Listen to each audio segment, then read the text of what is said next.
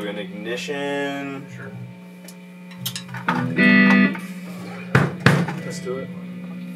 Yeah.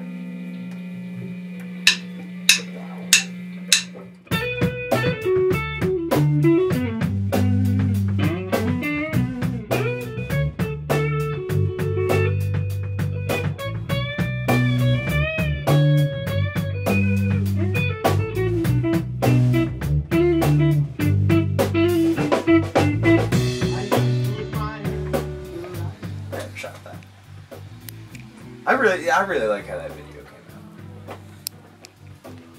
I do too. You know? I like the whole kind of like the feel, the approach, the motion, the fluidity to it. Yeah, I'm proud of that one. It was a good jam. It was. What's the story?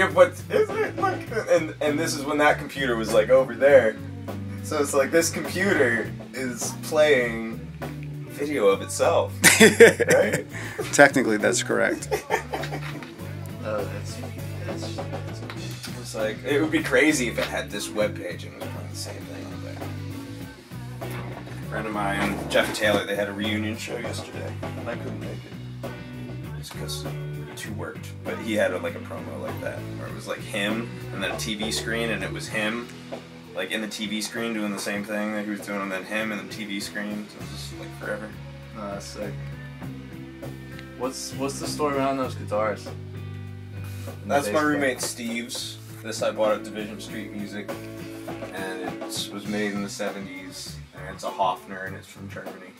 And it sounds really nice, but it's also a piece of shit. I really like it, but then it kind of goes out of tune. It's hard to play. Of course, it sounds okay right now, despite me.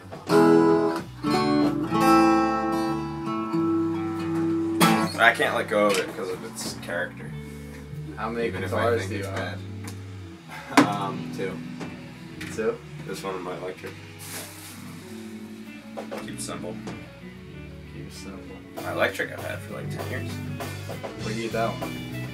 11 years. Guitar Center in East Brunswick. Yeah, when I was 16. That same one? Never let me down. Never let me down. He made it break strings, like going out of style, but me too. You got like a lot of amps and stuff? Like a lot of... No, I was using the same amp that I got when I was 16 for a long time. And then just stopped working. So I went to Guitar Center and I got one that's like, I wouldn't even say it's better, it's just different. But, you know, it works. Actually, and I also have a mini amp, a little mini Vox amp that's like, you've seen, you know, about that mini amp. Yeah. It's amazing. Does everything. Goes everywhere, plugs into big speakers, little speakers. It is a speaker. So, 2 amps. And you use that guitar at your first show you ever played at? No, the first show I ever played at, I was using an acoustic guitar that my friend's older sister gave to me. And I used that guitar for a good like 3-4 years. That was like my only guitar. I had the Stratocaster, I must have, but I had that other guitar first. I must have gotten that when I was like 15, 16, 17. I was playing my dad's guitars, you know, for most of my formative years. Oh, and I have another guitar, my first acoustic guitar my dad got for me. That's probably the best guitar that I own still. Best acoustic. Plays amazing. You still use picks and stuff when you play? Or? Yeah. I've been getting better with my fingers, but picks were my first way of playing. Gotcha. So what your type of music though? I think I asked you this before, but like, what kind of style of music do you play?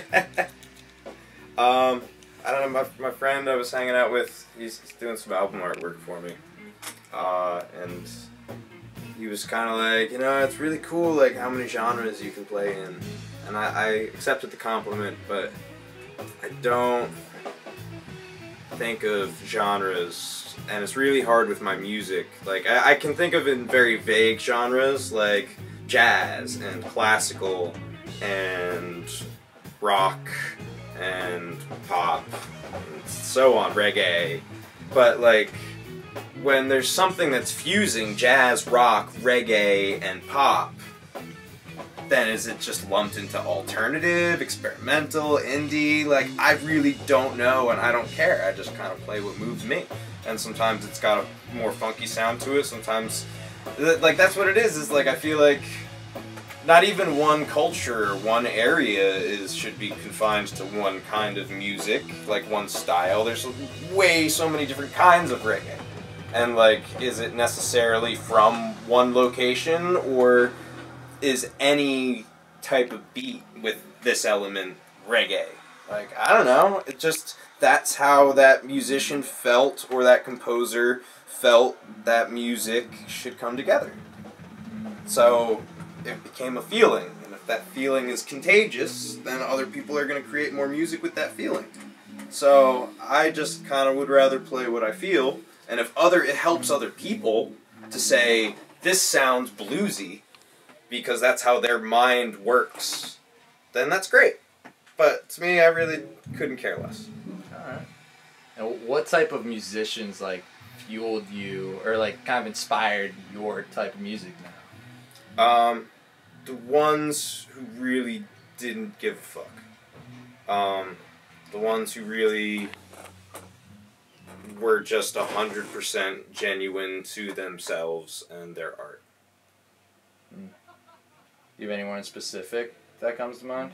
John Frusciante. Forever.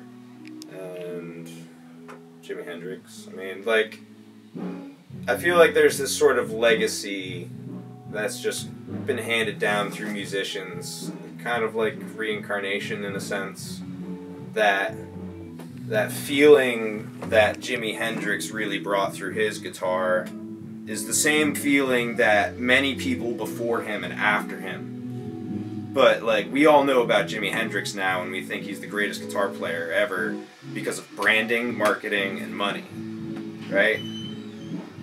There will always be people who play with that organicness. Yo! Bernero! Dude, the fucking crew is in here. I didn't know that. I'll come up and grab my shit. No, dude. I just washed my hands. Wait. Yeah, one of these. How's it going, dude?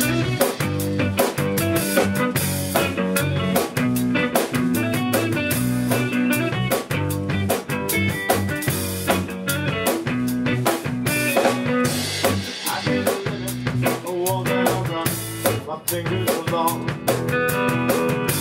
stepping slowly, only looking